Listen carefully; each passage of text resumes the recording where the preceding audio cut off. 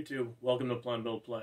In this video I'm going to be testing out this Powerbright 2.2 kilowatts inverter, as well as going over some of the features with the Renogy Wanderer charge controller, as well as the Bluetooth module for it.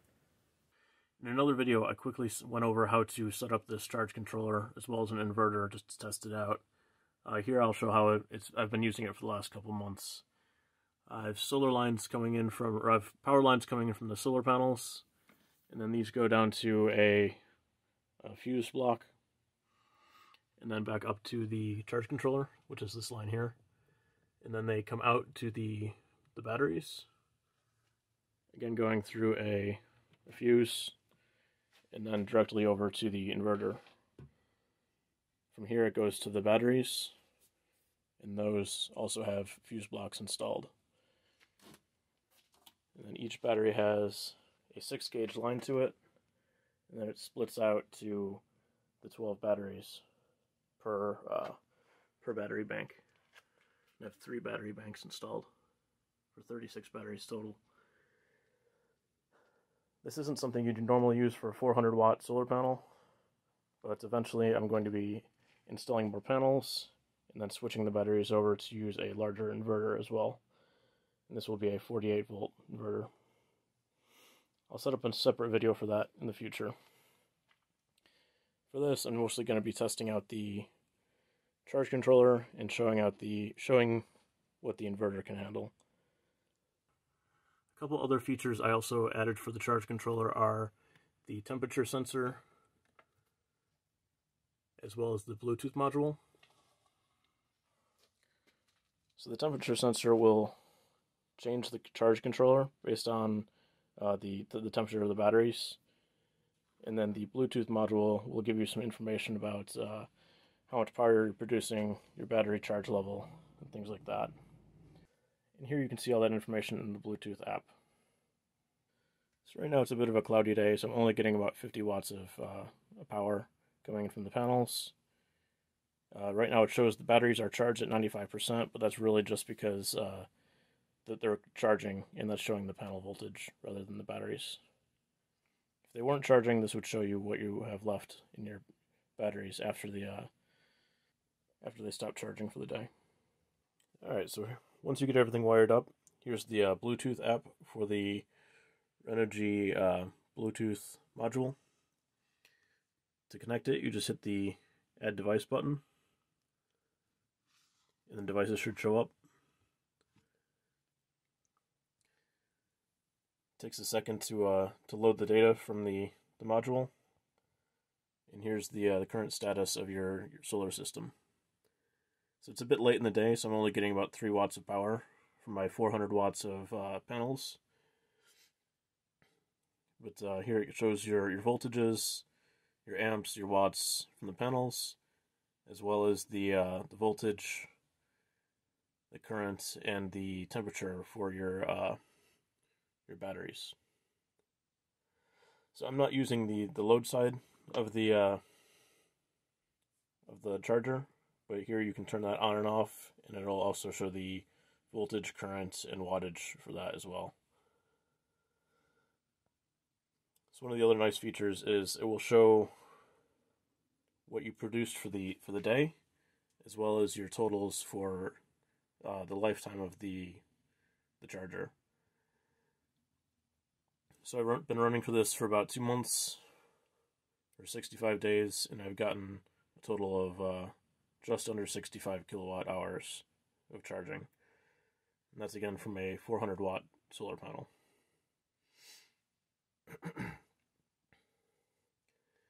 here it shows what you've got for the day.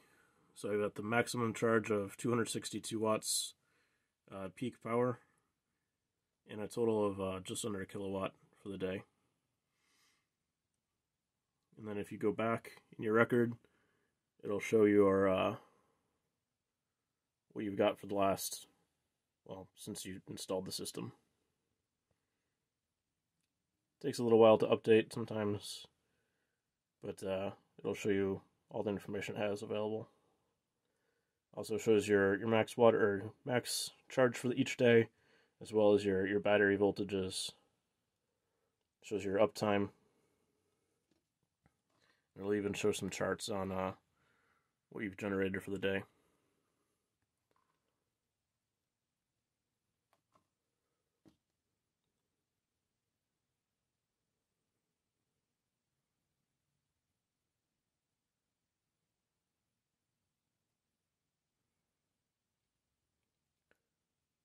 So some cloudy days, obviously you're not going to get as much power, but most days I get about a kilowatt or even more. Alright, so next up I'm going to be testing out the inverter and see how much this can, and see what this can power. So to test out the inverter, I'm going to be using this AC power meter as well as the DC power meter. This will show the difference between the two, and that will show the efficiency of how much the inverter is actually using. So let me get those wired in and start testing this out. Alright, so now I have everything wired up and ready to test. You can see here, without anything running off the inverter, it's using about 8 watts. And then turning on the power strips, they use a couple watts, about 3. I have a small LED light. You can see this is using about almost 10 watts for the light. And on the power inverter, it's using 27 watts. So it looks like the inverter is using about 17 watts now. Alright, and then turning on a space heater.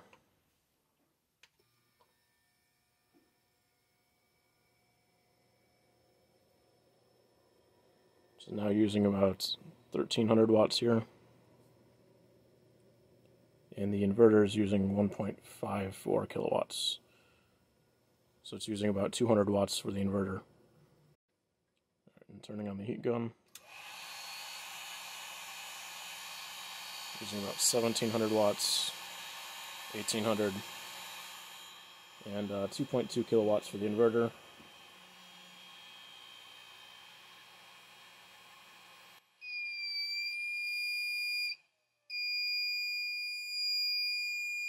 And the inverter overloaded.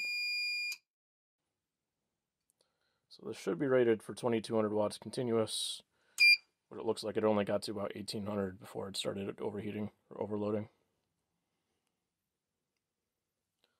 Let's try that again.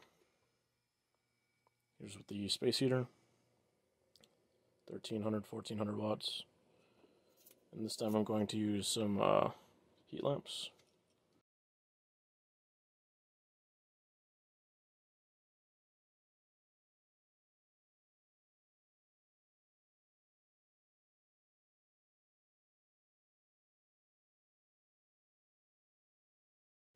Alright, so looks like this can only handle about 1800 watts continuous.